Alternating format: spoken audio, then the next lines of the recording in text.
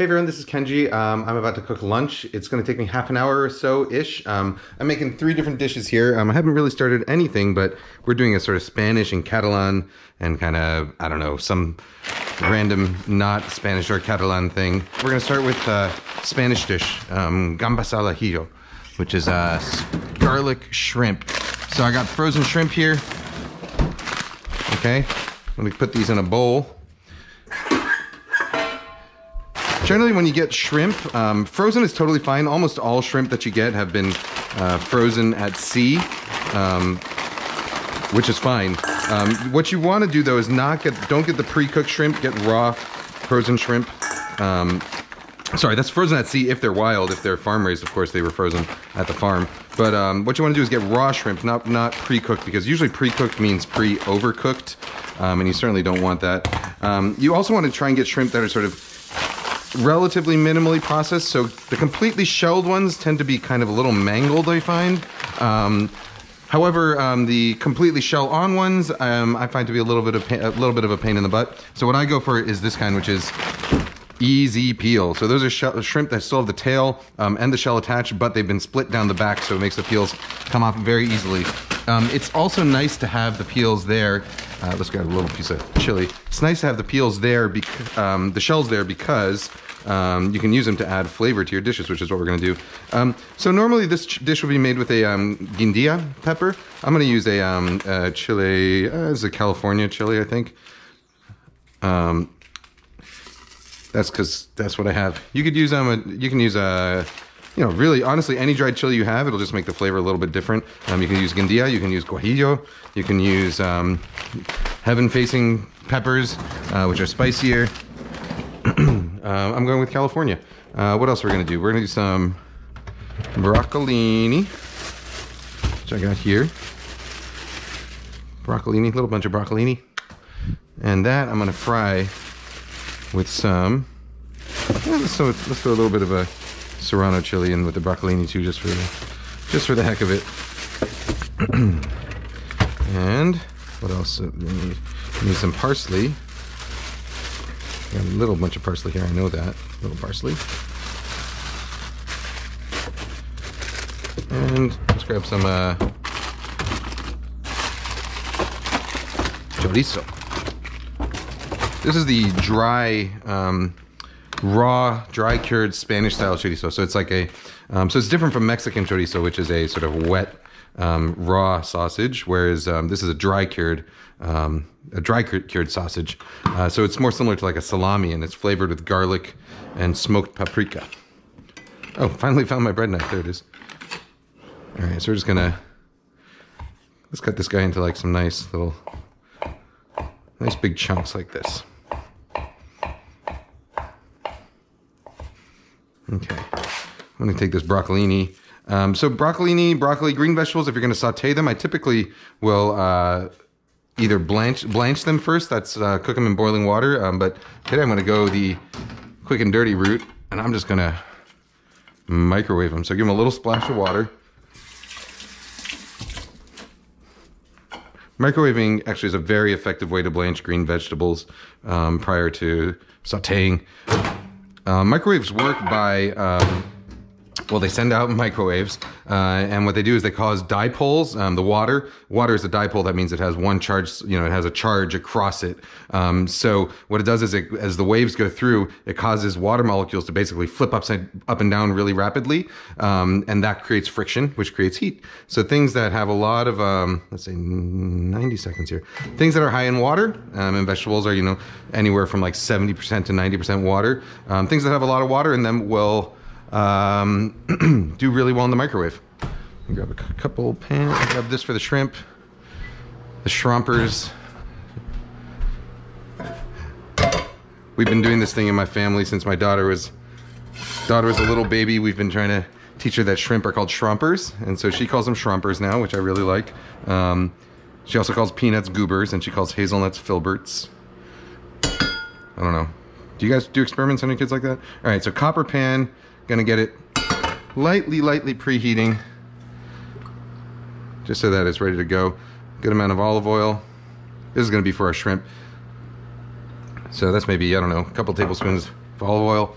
And let's see, let's get the chorizo going in this, let's go in this wok here. Also just a touch of olive oil. Now we're gonna go with garlic. Lots of garlic in all these dishes. So what are we doing? So we're doing Gambas al Ajillo, which is a Spanish dish. We're doing Pan Tomaquet, or pan con tomate in Spanish, or bread with tomato in English, which is a Catalan dish. I think the other day I referred to it as Catalonian, which is not actually a word. Catalonia is the region. Catalan means from Catalonia. Saying Catalonian would sort of be like saying, I don't know, hamburgers are Americanian, which they aren't, they're American. Bunch of garlic here.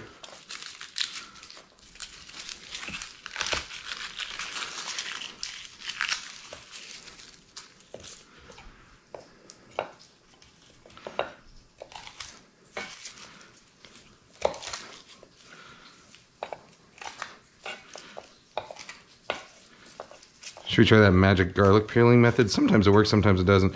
I'll show it to you. It depends on how old the garlic is and how, like older garlic tends to work better because the skins are drier. But here's the magic garlic trick. You take your garlic, put it in a thing like this, and I guarantee this is almost certainly not going to work because I know this garlic is probably too young, but then you put it in between two bowls and you just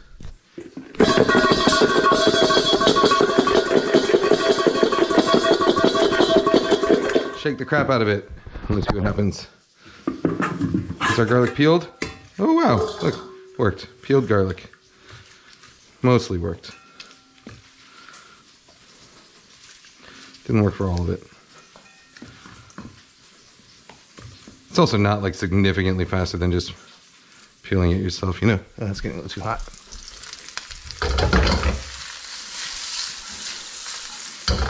I want that to actually render nice and slow, not go crazy like that. Yeah, I know this is really fussy garlic I've been getting recently. People sometimes ask, is it okay to use pre-peeled garlic? Is it okay to use pre-minced garlic or garlic purees? Pre-peeled garlic is all right for some things. You know, generally when pre-peeled garlic, what they do is they take garlic cloves, they blanch them, and they peel them with a machine. And they're okay. The flavor can be a little bit sort of more pungent than real fresh garlic that you're peeling yourself. It's, you know, it's all right. It's all right for some dishes, particularly things where you're going to be cooking it. It's generally fine. But for dishes where, you know, garlic is really the main flavor, or where you're going to be using the garlic raw, so like in something like a vinaigrette, for salad dressing, I wouldn't use pre-peeled garlic, or in dishes like these or like this, garlic shrimp, where, you know, garlic is sort of like an equal star with the shrimp. I would not use pre-peeled garlic for that.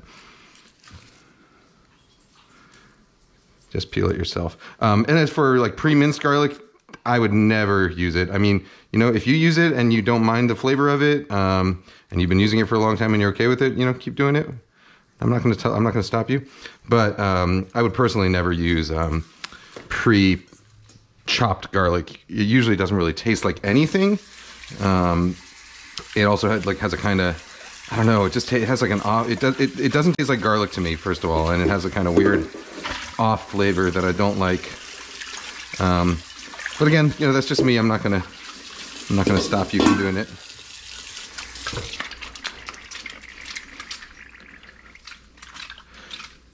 All right, shrimpers are getting going there. These are, I think, 30 to 40 count shrimp. So 31.40, that means that per pound of shrimp, there are 31 to 40 shrimp. So those would be considered sort of large, although the numbering systems are somewhat arbitrary. Give it one more fresh bit of water. When you get really big, you'll start seeing the numbers that say U on them. So it'll be like U10, which means that there are under 10 shrimp per pound. That means they're real big shrimp. Each one's, you know, a couple ounce and a half, couple ounces. All right, so for our garlic shrimp, all right, this guy's gone. For garlic shrimp, we're gonna put that chili in there. I'm gonna take a couple of cloves of this garlic. I'm gonna smash them. Let's do some of the smaller ones. Actually, I'll smash quite a few of them because I'm gonna put Some of these I'm going to chop up and marinate the shrimp in, and then some of them I'm going to put straight into the oil to infuse. So my method, I use, I put garlic in 3 sort of distinct phases. So whole, slightly smashed cloves in the oil at the start to start it kind of flavoring that oil. Then I'm going to chop some garlic.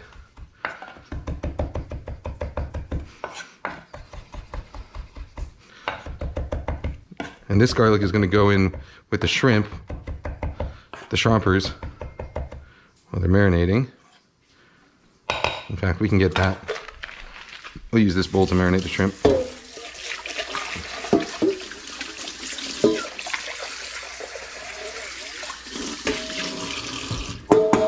Let's see what the broccoli's doing. All right, broccoli is blanched and it's ready to saute.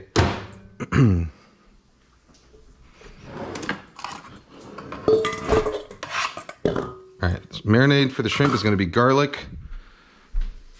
This is going to be some of the good olive oil. They're both extra virgins. This is like the super fancy stuff, and this is the kind of, I think this is the Costco stuff now. The Costco stuff is what I'm going to infuse with oil at the start. I'm going to be heating it, so you're going to lose a lot of those sort of like really fresh flavors anyway. So I'm saving the fancy stuff for things that are going to be added more closer to the end of cooking. So the marinade on the shrimp, and then I'll do a little splash of fresh olive oil at the very end also. So we got that going. Let's get a bay leaf in there also. Ooh, watch out, Shabu.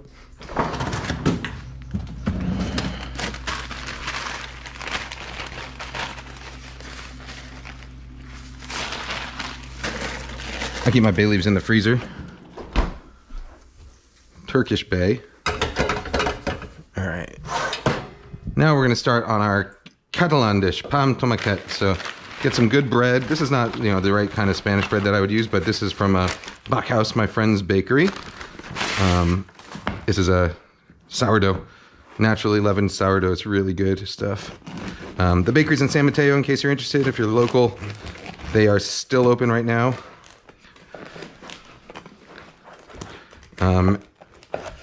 Downtown San Mateo on 3rd Avenue, or when the farmers markets are operating, they're up at the College of San Mateo Farmers Market on Saturdays. They do amazing sourdough bread, natural leavened sourdough breads. They do a couple of German style things. They have this really great seeded rye bread, a heavy seeded rye bread that's made with kind of like a rye porridge. And then they do, of course, a ton of pastries as well, really excellent pastries. So I'm going to toast this up in my toaster oven. I want to get it nice and dark. I'm going to go with a 7 here. Nice and dark and lightly charred. That's what we're going for. Let's turn this off for now. How are our shrimp doing? Okay, our shrimp are basically thawed. So when you buy shrimp, again, by the way, you want to get the ones that are relatively minimally processed. Having the shell on is fine, as long as they're easy peel. That's what I usually get. Take the shell off by pinching the tail at the bottom like that, and then the rest comes right off. Let's get them into the marinade. So, yeah, let me show you again. So you grab the tail here, you pinch and pull, and then you can just peel the rest right off like that. Sometimes people ask whether shell-on or live shrimp are better. Head-on or live shrimp are better. Head-on shrimp are okay, or excellent in fact, so long as you can get the shrimp while they're still alive. So, if you live on a coast near where there's a shrimp fishery, and you can get those shrimp with the heads on and they're still alive, like literally alive and kicking, that's good. If, however, the shrimp have been frozen or if they've been dead for a while, the problem is that, and this is true for both shrimp and lobster, the problem is that there's an enzyme in the head that once the animal dies, the enzyme starts breaking down the meat. And so what you end up with is flesh. It spreads down from the head and works down the body, and it goes pretty quickly. In a matter of hours, the flesh starts to get really soft and mushy. So if you've ever had like a really mushy shrimp with the head on, that is probably why. It's probably because the shrimp was dead for too long. And it's why generally when you buy lobsters, you buy them either just the frozen tail, or you'll buy the whole thing with the head on while it's still alive. But you'll very rarely see, in fact, I don't think I've ever seen a whole frozen lobster with the head on. And that's because the enzyme starts to break down the meat once it's dead. and it has to be dead before you freeze it. Well, it dies, I guess, in the process of freezing at least. And as it thaws, it'll start to get mushy. So shrimp with the head on are excellent if you can find them live. Avoid them if you can't. They'll actually be worse than frozen shrimp. All right, got these guys going. Now what I'm going to do is I'm going to take these shells. Now one of the other reasons why you want shell on shrimp as opposed to completely deshelled, aside from having shrimp that don't look completely mangled, is that there's a lot of flavor left in here. So what I'm going to do is I'm going to squeeze out some excess moisture. And this is going to go straight into the oil with the garlic and that chili. I want to turn up the heat a little bit.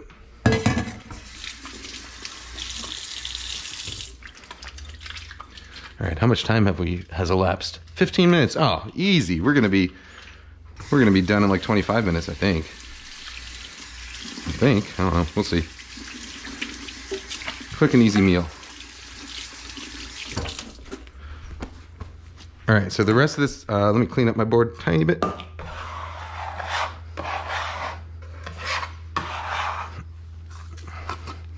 right, so now what we're gonna do is we're gonna add some salt to here. Good pinch of salt. And we're gonna add a little touch of baking soda. This is actually a trick. Oops, a little bit too much. You wanna go with about a quarter teaspoon. That was more like a half. Let me get some out of there. About a quarter teaspoon for 12 ounces to a pound of shrimp. This is a trick I got from Chinese cooking, where shrimp are frequently marinated with a little baking soda. In fact, other meats as well. But shrimp in particular, like if you're gonna put shrimp into a dumpling, you would marinate it with salt and baking soda. And what it does is it actually causes the the flesh to firm up a little bit. So it gives it a sort of lightly crunchy texture, and it also retains moisture a lot better. So when you cook the shrimp, they'll come out plumper. They'll have a nice sort of crisp texture, like a crisp bite to them instead of being mushy, and they'll be juicier. So baking soda, I marinate my shrimp. Anytime I'm cooking shrimp, in fact, I add a little bit of baking soda to the marinade. All right, now let's chop our garlic. We're gonna go with slices that, you don't want slices that are too thin here. So relatively thick, you know, like maybe 1/12 of an inch, 2 millimeters. So not like paper thin.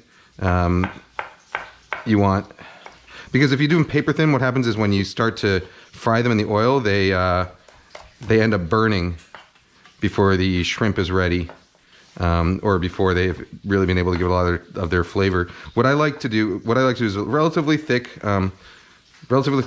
slices so that they stay nice and tender while still giving flavor, and they can brown a little bit on the outside without turning bitter and black and gross on the inside. All right, let's get our parsley ready.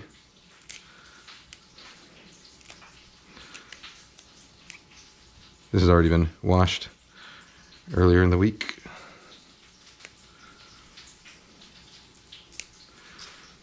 And let's get some landing plates for everything. We'll do our schrompers in here. The broccoli can go right back in there. And then for our bread, let's use this pretty board. So, Amb Tomaquet, bread, toasted bread with olive oil and tomato. Bread's almost ready, and then I'll show you what we're gonna do. Okay, so you see the garlic is starting to get golden here, and the shrimp shells are turning this kind of ruby red. That's good. So this is now all basically infusing that oil with flavor. That's going to make its way into the final dish. Get a strainer here. All right, and our tomatoes now. So these are ripe tomatoes. This is what we're going to use for our tomato bread.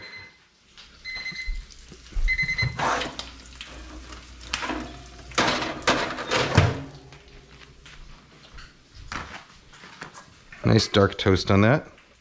I'm going to grab one more clove of garlic. Very traditionally, you don't necessarily have to put garlic on the bread. It would just be tomato and olive oil, but I like the flavor of garlic on this. So I'm going to take a piece of garlic, peel it,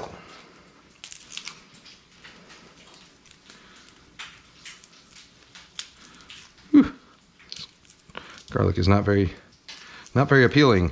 All right. It's that time of the year when garlic gets really tough to peel. All right, rub it all over the surface. Use it kind of like a rasp, like a grater. Bread on garlic, what could be greater? The bread could be the grater. All right. Throw the garlic on there. I'll just throw the rest of this in here. Oh, no, I'll throw the rest of it under the stove.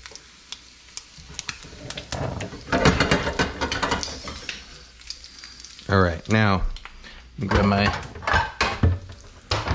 pan here.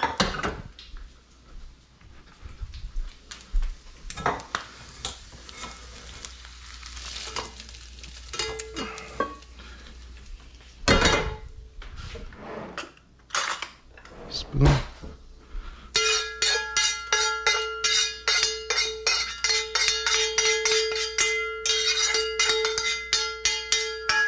All right, got that oil in there. I'm gonna push out on here to extract as much as possible. I'm gonna rescue that chili. I'll use them again. I'll put them back. I like having the chili in the finished dish. All right, get out some of that oil, well, as much as we can of that oil. And there we go. Now we got a nice, beautiful garlic and shrimp flavored oil to start our dish with. So this goes back in here. You see how it's gotten that little bit of like a golden and reddish color.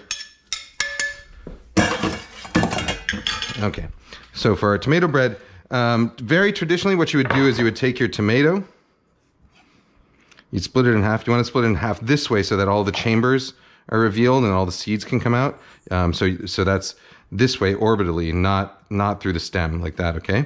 Here, let's get some of this garlic going in there, first of all. All right. So we're gonna let this garlic sizzle just a bit until it's very pale golden brown.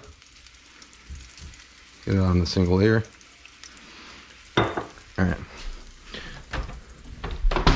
So, typically you would take your bread and your tomato, and all you got to do is rub the bread on the tomato on the bread like this.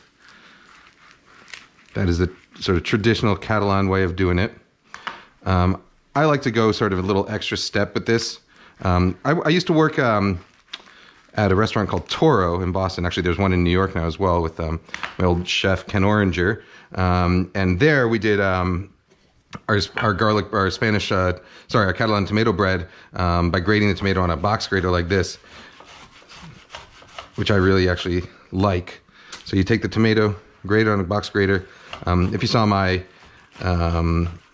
Menemen video, you would have seen this technique already. Essentially what happens is the tomato skin becomes kind of like a safety glove for you, so you can really rub down and get all that flesh out. All right, we got tomato flesh. Now we get our bench scraper. I'm going to put this right on top here. So sort of extra tomatoey tomato bread. We got the tomato rubbed in there and we got the tomato piled on top. Delicious.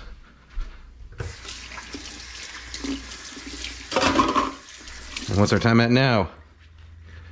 23 minutes. All right, let me get let's take this chorizo out for a second. All right, there we go. So the garlic's just starting to get a little golden around the edges, and that's what we're looking for. Now the shrimp can go right in. If I can find them. Here they go. Shrimp go right in.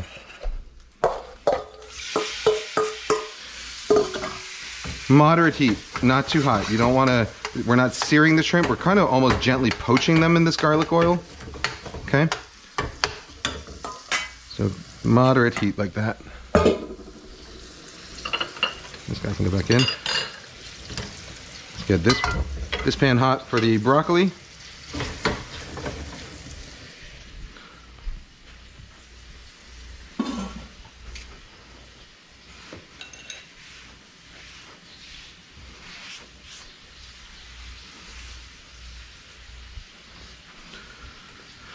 Oh, final steps on this bread. We're going to take the good olive oil. Healthy drizzle on top. Take some salt. Let's use this red guy. Honestly, as long as it's big and flaky, all salt basically, you know, the main difference in salts is texture, not flavor. That's a nice red, flaky, chunky sea salt. All right, we got our thing going for the broccoli. Broccoli in. Let's get that garlic in there too. Some garlic in. Oh, let's get some chili in there too.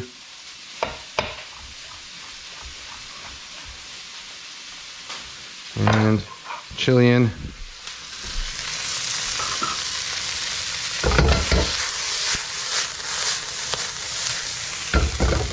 Season some salt. Give the shrimp a few tosses.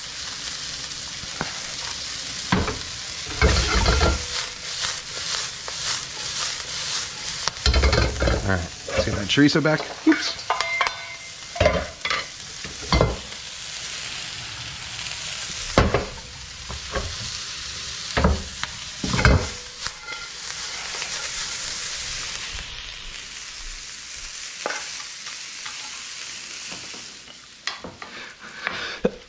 Excuse me.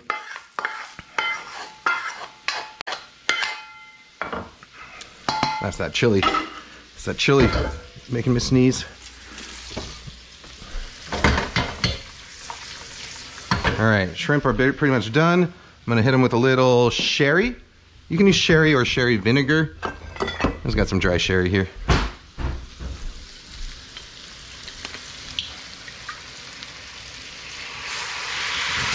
Tablespoons.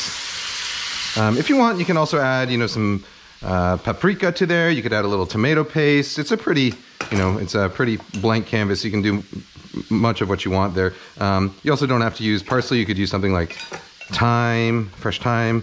I'm just going very sort of traditional here. So thyme, parsley, sherry, olive oil, chilies, bay leaf, garlic, and schrompers.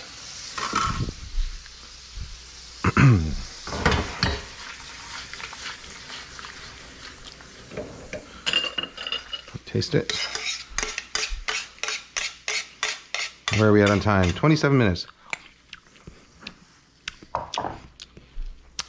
Use a little bit more salt and then some of that, the fancy olive oil at the end. Just a little drizzle.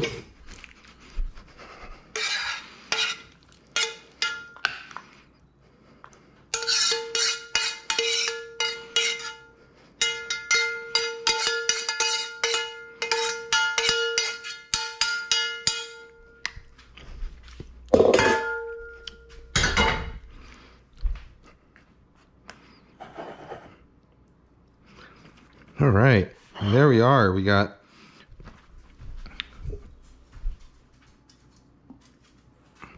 oh, let me do the last little finishing touch here. Got some lemon.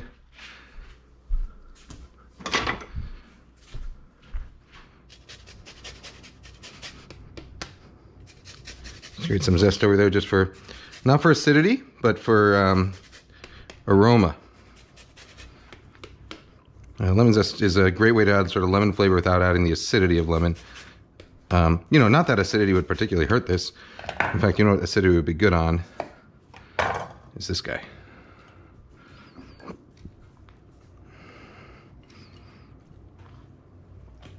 All right. And there we are. Beautiful, beautiful Spanish and Catalan 30-minute meal. I got 40 seconds to taste this now.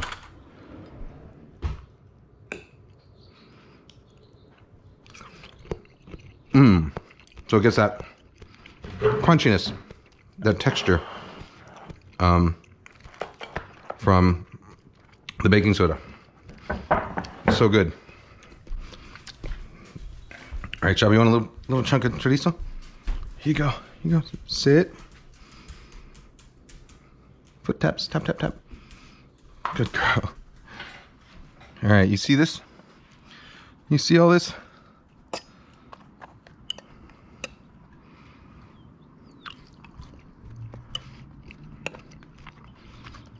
Of course, we're going to need some extra bread for sopping up that shrimpy, garlicky oil there.